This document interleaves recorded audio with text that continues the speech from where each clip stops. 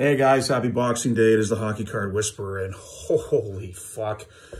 I had to take yesterday off after my epic 5.5 hour live stream Christmas Eve debacle with shotgun and beers and having a good old time, and lots of people were coming in and sharing the screen and hammering back booze, and yeah, just a fucking shit show on Christmas Eve. So needless to say, yesterday I was incognito and chilling out and literally keeping out of anything that reflected any kind of bright lights, and woke up today after I think I had another 11 hours sleep last night, and fuck, went to Starbucks, picked up the London Fog, save your fucking comments, and yeah, so we're ready to roll here. So I figure we'll do a quick Boxing Day whisper, couple topics. One, the Kirby Doc injury. Fuck, you see this? This fucking wrist, eh? Holy fuck. That's what happens. And you know who's pissed off about this, right? Chicago Blackhawks. And you knew that. And every time they lend a guy out to play in these fucking tournaments and somebody gets injured. Remember Tavares getting, I think it was Tavares a few years back that got the big leg injury in the World Championships. And then, you know, he was fucked up for the Islanders for a while. And then obviously Doc with this. So it's a big blow to Team Canada. But, you know, they do have the best team. They probably should win, but Russians played pretty good last night against the Americans, and anytime you got Larionov on the bench, you know, who is, you know, probably regarded as, you know, the Gretzky of Russia, and probably rightly so. You know, those guys are going to play really hard for him, and they played really good against the Americans last night. So, anyways, listen, I'm getting a lot of comments about, you know, people, you know, asking about how long we've been in the hobby and how we got started and things like that, and kind of the progressions of which.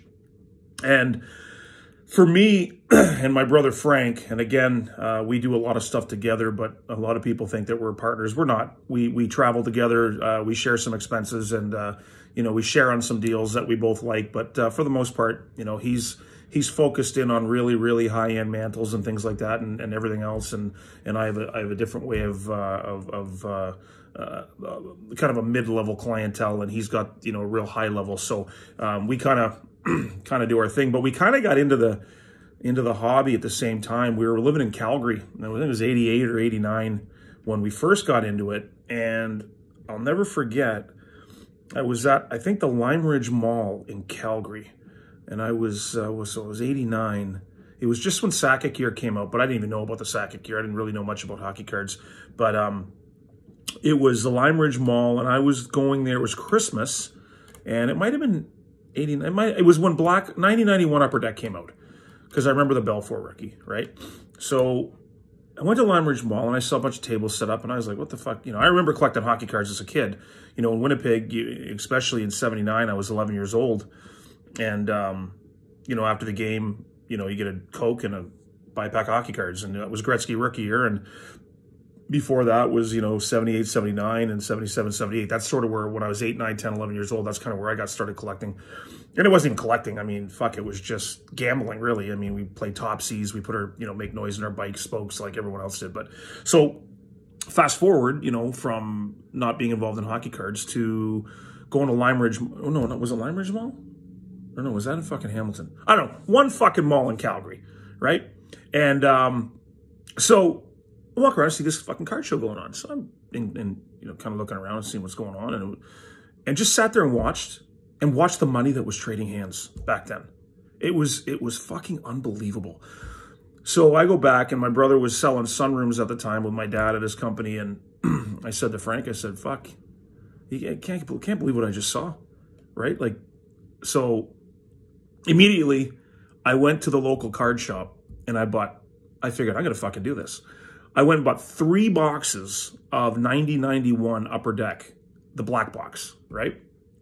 And I fucking opened every pack. I didn't have a top loader. I didn't have a penny sleeve, obviously. I didn't have showcases. But there's a show every Saturday and Sunday at a different mall in the city. So I called the guy and I said, listen, I want to do the show. And he goes, okay. So he put me in. It was $25 for a table. I got one table, right? I think I paid $45 a box for all, like, for each box. So it was at $135, $25.30 for the table. So I was in for about $150 altogether.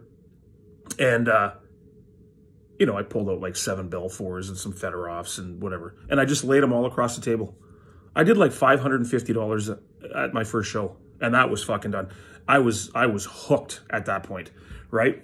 And I didn't know anything. I didn't know anything about 80s stuff. I didn't know anything about 70s. I knew nothing. Guys were coming up to the table, do you want to buy? And I'm like, no, because I just kept going to buy the black boxes of Upper Deck. And then French came out, right? And I was lucky to buy a few boxes right off the bat because I've been buying boxes.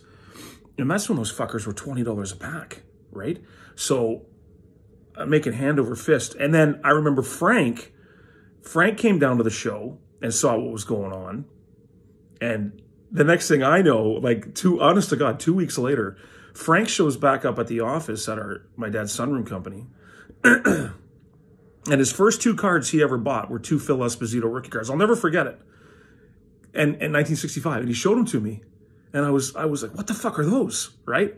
And the next thing you know, that's all me and him did for the next year and listen, there was no money back then. I was dating a girl who inherited a bunch of money, right? So she's like, here, go have some fucking fun. And I think she gave me like 25 grand. And I met a buddy named Aaron in Calgary who drove this ridiculously sick Mustang. And we would just go around to different stores and buy all their cards and then go to the show and triple our money, right? And then Frank started to get into it, and we both were really, every show we started to go and go and go, right? And then, we started to learn more about the vintage and then getting into things like the Mickey Mantle rookies, where we got very well. Frank found a shit ton when we first started. But it was in Calgary where we got our start. And then fast forward to when Beanie Babies came out. So my dad, right, he made a bunch of deals with a bunch of Hallmarks and was able to buy all these Beanie Babies. At this time, I'm now living in Boston, Massachusetts. Frank is still living in Calgary and with my dad. And then Frank went to Toronto. So Frank's in Toronto. I'm in Boston. My dad's in Calgary. My dad has got like 8 or 10 Hallmarks on the go where he's buying all these Beanie Babies for $3, $4, $5, including all the big bears. And he opens up a shop in one of the malls, right? And I remember buying Maple Bears off my dad because I was in the States and they couldn't get them. So I'm doing hockey cards. I got 2 stores in Massachusetts. I got a brick and mortar store in Fairhaven, Massachusetts. And then I've also got a flea market that we do every weekend, which the flea market would do 20 times the money that my store would do. But I was always focused, never just on one thing. So I had tons of Beanie Babies and I had sports cards and tons of baseballs into vintage, wax, all kinds of shit. And so I'd call my dad and I'd be like, all right, listen, what do you got for Maple Bears? And he goes, well, I got 48 I can sell you, but they're 150 Canadian a piece. I'm like, what the fuck, Dad? Like fucking straight, you're like straight stroking me right now, right? And he goes, no, he says, you'll sell them for like $400 or $500. And so I fucking send him, put it on the credit card. He'd send me, it was like $8 grand. And I would take those Beanie Babies at the flea market because that's where they sold. And I was getting $400 or $500 a piece for those fucking things.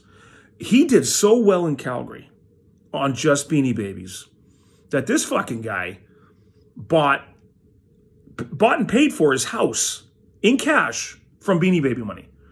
And our fucking place in Boston, with just Beanie Babies, it could have retired on.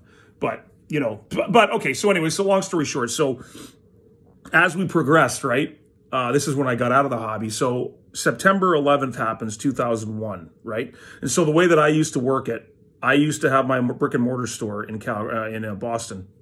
And I'd fucking every Saturday, Sunday, I would take all the shit from the store, close the store down on the weekends because it made no sense to be open. And then bring everything to the flea market, at a 10 by 30 fucking booth. It looked like, it was an unbelievable place. And I would bring everything there. And I had 2 guys that worked for me. So I just, whatever. So that prior week I was in playing at a hockey tournament in Disney. And so on Monday, the 10th of September, we had flown home on United back into Boston, right? My buddy Sean Davis, who just recently passed away, came over to the house. He flew home with me because he lived in New York. So he's like, all right, so we'll just hang out. So we wake up September 11th morning, and obviously September 11th happens. And he's not going anywhere, right? So he's got to stay with me. On September 15th, my wife at the time, Lynn, was a nurse, and I played hockey for the New York Cyclones in New York City. And two of our guys on our teams were firefighters. Our coach was, an AT&T guy. So, they're all down there. Luckily, nothing really happened to those guys. My buddy Chet Wakey was a New York City cop. We had a lot of guys, first responders, playing on our team. So on the 15th, it was a really beautiful Saturday morning. And so me and the wife said, fuck, let's get in the car. Drove to New London, Connecticut, and jumped on the ferry and took the ferry to Orient Point. For those in Long Island know where Orient Point is. It's the most, eastern tip of Long Island. So you get on there and then you fucking run, come through the back way into New York because you don't want to go up the 95 because it's just a fucking shit show. Plus, most of it was closed down. So long story short, we get into fucking New York City. We park in Chinatown, and 15 or 20 blocks away, and there's literally this much soot everywhere in New York on all the cars. We make our way to the Wall of the Missing, and we're on Church Street, and we're looking straight down the fucking road. And you can see, that the smoke and all the fucking, the towers kind of leaning on each other there after they came down. So we do that. We kind of take that all in, and, we start heading back, right?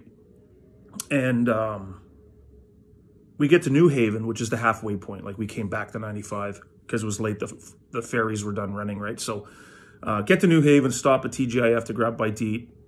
It's about 8:30 at night, and I get a phone call on my phone. Obviously, phone call on your phone. No kidding, you dumb fuck. And one of the guys that works for me, Brandon, calls me, says, hey, Mike, listen, I got fucking pretty bad news for you. Your fucking hockey card store is on fire, right? The flea market that I was in, it's got 150 stores. Like, it wasn't like you think about a flea market. This place was a business development. Like, it was ridiculous, the store. Like, it was a $2 million hardware store in there. I mean, it was unbelievable. Anybody that had been there and ran them knew that place was fucking no joke, and did tons of cash. And place burned to the fucking ground. And I lost everything. And when I tell you that I lost everything, you guys know or have seen kind of the stuff that we deal with now. I had in that store at that time over $300,000 worth of product, including a complete 54 Topps baseball set. I had mantle stuff. I had game signed bats. I had beanies. I had, 33 hockey, Ice Kings, fucking Hamilton chewing gum, Canadian chewing gum. I had about 15 Gretzky rookies. I mean, I had a shit ton of stuff in there, and it was all gone. And the worst part is I also had $150,000 on consignment.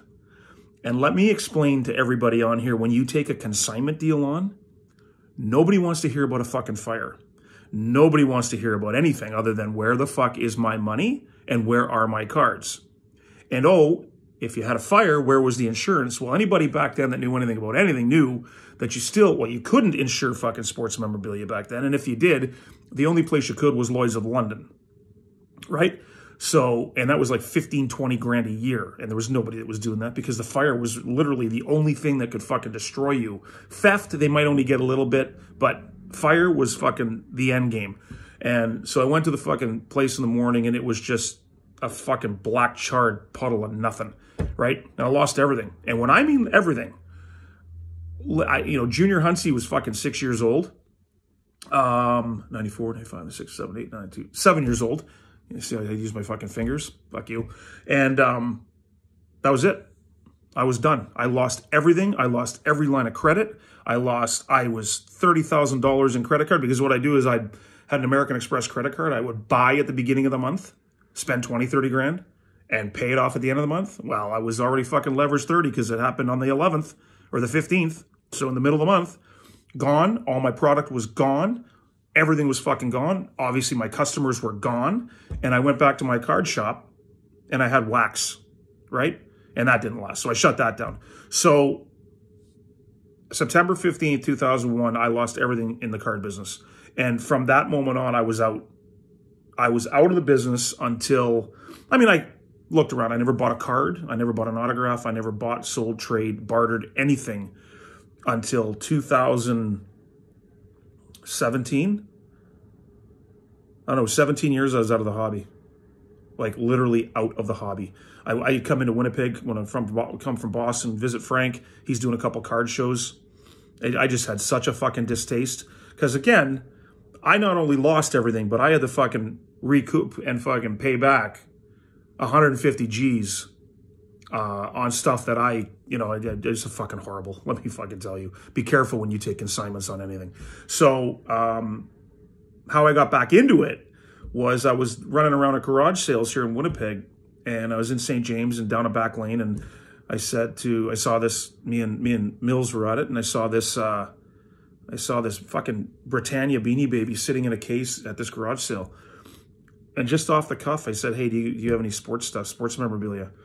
And the guy just laughed. He took me down in his basement. This is my bud who's got the 300 game-used jerseys, but he had 800 WHA game-used autographs. I mean, game-used programs, excuse me. And I ended up buying those programs, put them in my garage, and Rick Smith, my buddy in Winnipeg, came over, and from that moment on, from those 800 programs is now what we've turned back into this. Frank's been doing it the entire time. But me, I had a real sour taste in my mouth from this fucking hobby, and you really knew who your friends were when disaster happens. You know who you can you know who's always been for you there, and you know who are just fucking people that were trying to use you for this, that, or the other. And that's why I come into the game now with a different perspective on how to do this, and to always, always remember those that helped me back then, and then, try to do the same for guys now, because I've been there. I have lost fucking everything to a fire. And not only that, the part you don't know is that from that fire, 2 weeks later, where I was making $3,000-$4,000 a weekend, I was now sharpening skates at J&B Skate Sharpening in Fall River, Massachusetts for $7.50 an hour. And that was from here to here. From nobody telling me what to do to fucking being Mike the garbage boy. And by the way, you got 30 pairs of skates to sharpen. Here's your fucking $290 check. Boys, it can fucking happen like that. So that's sort of the progression of myself and Frank, and and there's a billion stories which we will get into about, finding the mantle that graded 9 that I think it was the Chicago Bears or Detroit Lions football player ended up with. That was one of Frank's big mantles. Bought in Medicine Hat with a complete set of fucking 52s. I mean, there's the V145s, Pollen's chocolates, the pre-war stuff that we've had, the mantles that we've had, the Gretzky's that we've had. I remember going to a Gloria Rothstein show in New York, which Rothstein, if you just Google Gloria Rothstein, one of the biggest shows, I think once a month that we would go there. I remember going to a table and buying 40 Gretzky rookies and 40 Lemieux rookies for $4,500 back in the day. Just boom, how much for the entire fucking, and that was it. Took the whole thing. It was just fucking stupid. So been around a lot of wars, boys, and the fucking hobby's been amazing for us, and it's been absolutely death. So hope that gives you a little perspective on myself and where I come at this from, and a little bit on Frank. Frank doesn't do too many of these videos because he's got a fucking face for radio. So, and he'll admit that. He's got mirrors in his house. I mean, it's not hard to see. So I basically do the talking here. But again, yeah, that's basically a little insight. Like I said, there's fucking stories that are going to come out here about the things that we've done in this hobby, and some of them are pretty laugh out loud funny. But that fucking fire, September 15, 2001, was not one of the funnier moments, and gives you a little perspective. So, all right, listen, boys, I hope everyone had a Merry Christmas. Go get your fucking London Fog. Keep the gay jokes out of your fucking mouth, and we'll talk to you guys New Year's Eve for another live event where I'm going to shotgun fucking 8 beers in about 45 seconds like I did the other night. Feel better today, boys. All right. Fuck you guys. See ya.